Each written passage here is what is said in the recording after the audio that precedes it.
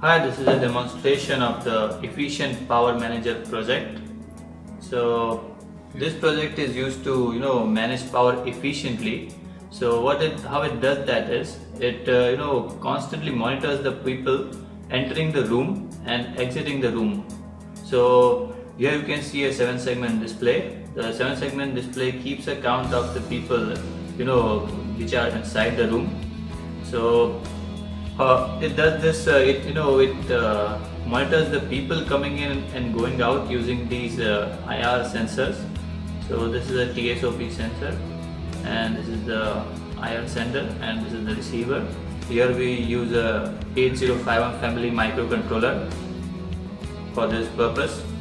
This lamp is used to demonstrate as a load that is switched on as soon as even a single person enters the room, and it switches off as soon as the last person exits the room. So let's see how this system works. So we use this to simulate as a person. So now you can see as soon as the first person entered the room, the count has been switched to 1 and the load has been switched on. So now let's simulate more persons entering the room.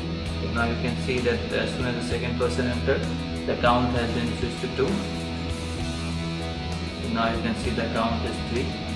So now let's simulate as the people exiting the room. So you can see that the count has been decremented by 1. So now as soon as the last person leaves the room, the load is switched off to simulate as an efficient power manager project. So this system constantly monitors people entering and exiting the rooms, and as you can see, as soon as the last person exits the room, the load is switched off automatically. This is how efficient power manager project works. Thank you.